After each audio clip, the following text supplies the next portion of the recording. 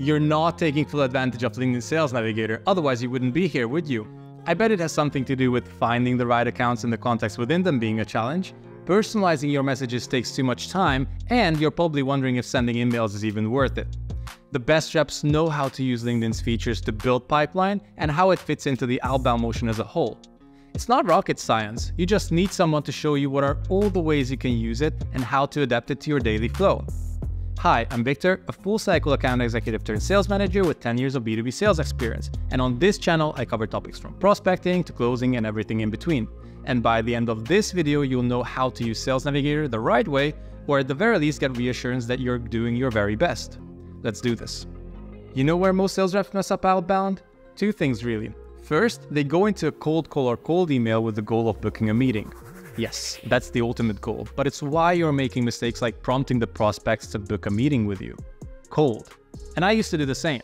Today, however, I'm in the mindset of starting a conversation so I can either inspire my prospects to get on a call with me, or at the very least collect insights I can use to make a better business case for the next person on my list.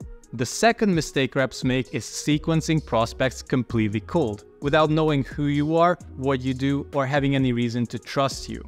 That's why many struggle with response rates below 1% and then try to make up for it by sending even more emails. Like that's gonna work.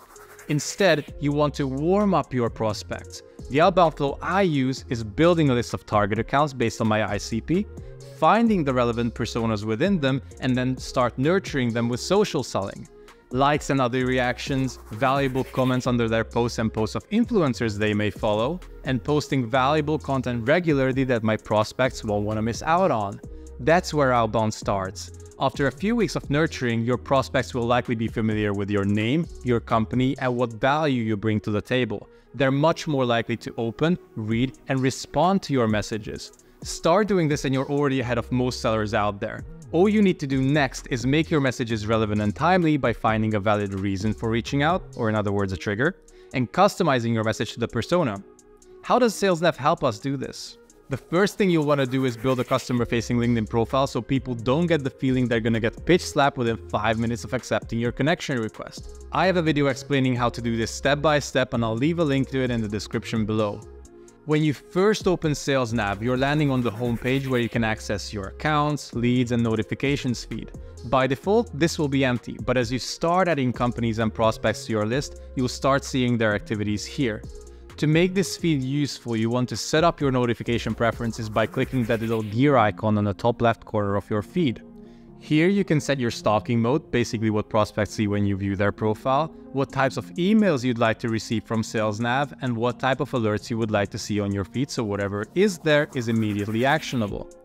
When you're done with this, you'll want to head over to the right side of the screen and set up your personas, which will save you a ton of time manually typing in titles and seniority when building your prospecting list. Speaking of which, let's head over to creating your first lists. SalesNav lets you build accounts lists in 3 different ways. Uploading your book of business from either a CSV or CRM integration, by searching for accounts based on firmographic information such as headcount size, industry, and location, and lastly, by building lists manually. Why on earth would you want to build this manually?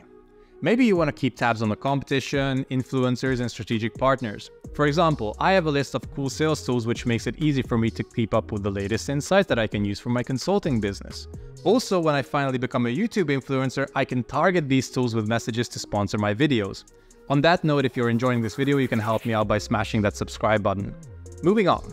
LinkedIn offers 3 types of subscriptions for sales folks, and if you have SalesNav Advanced or Advanced Plus, you even have access to insights features such as Sales Insights and Buyer Intent. Sales Insights is basically account search on steroids, which is useful for territory planning and honing in on your ICP more precisely. Buyer Intent, on the other hand, shows you accounts where people are researching your company LinkedIn page or searching for similar products to yours.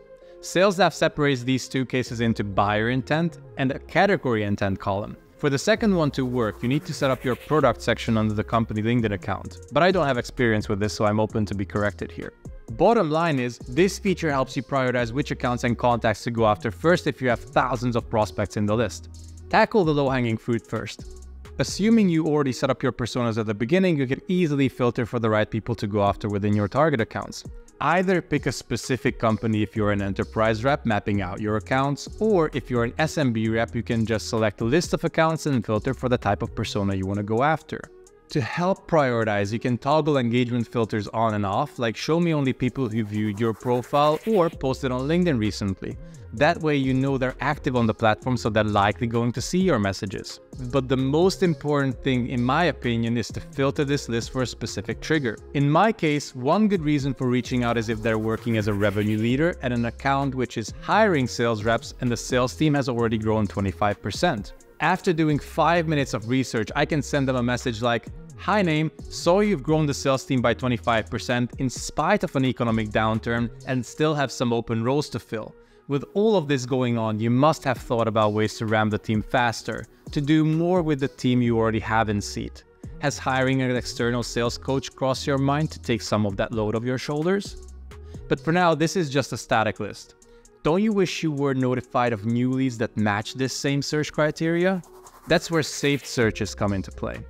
Plug in your target accounts, filter for the given persona, and if someone is hired or promoted to that role, you'll now get notified so you can add them to the same sequence with similar messaging. That's the true power of Sales Navigator. But most of the time we won't get a response to our first message, and we need a way to reach out to the right people at the right time. Enter Smart Links. If you haven't heard, Smart Links lets you see if prospects are engaging with the materials you send them. This feature is only available for Sales Nav Advanced and Advanced Plus users, and I've used them a ton throughout the entire sales cycle. I've shared proposals, competitor comparisons, and even customer success stories.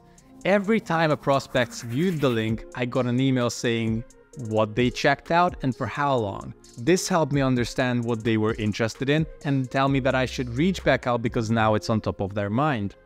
Today I only have the Sales Nav Core subscription, so I no longer have access to Smart Links. But you can just as easily replace this feature with buyer enablement tools like Trumpet and Aligned. These let you track engagement and collaborate with buyers throughout the entire customer lifecycle. I'll leave a list of 12 popular buyer enablement tools in the description so you can look around if you're interested. Now for the feature most people use wrong. InMails. InMail is not for the first touch. When people don't know who you are and feel like they're in for a pitch, they're just gonna archive the message. And InMail credits cost money. To make things worse, LinkedIn isn't doing us any favors either by marking InMails in your inbox as such. But not many know that if you do get a reply to your email, you get a credit back. So by shifting your mindset from booking a call to starting a conversation, you're actually doing yourself a favor. Here's an example of a good InMail I received recently. It's probably a template, but because it's highly targeted, it feels personalized. Rob starts by asking a question that got me thinking. Should I be doing subtitles in other languages? He got me curious, so I read on. His list was clearly aimed at an unaware or problem-aware audience, and so he educated me on a problem someone similar to me was facing and what impact they were able to make. The message isn't pushy, it's completely tentative and focused on exploring if what he's offering is even remotely interesting to me. But above all, the message is about me, not him. Then he finishes with a technique recruiters and financial advisors love using. I'm not trying to sell to you, I'm asking if you know anyone who might find value in this. In hopes that I'll buy it, of course. Finally, he ends by offering something for free. It looks exclusive. It looks scarce, and the barrier to entry for me is low. Even though the offering doesn't make sense to me because my ideal audience speaks English, I absolutely loved his approach. My guidelines for sending InMails is above all to keep it short. I personally use it as a replacement to voicemail or as a follow-up email. My goal is to draw attention to a previous email or to educate on a problem like Rob did. I even use videos here.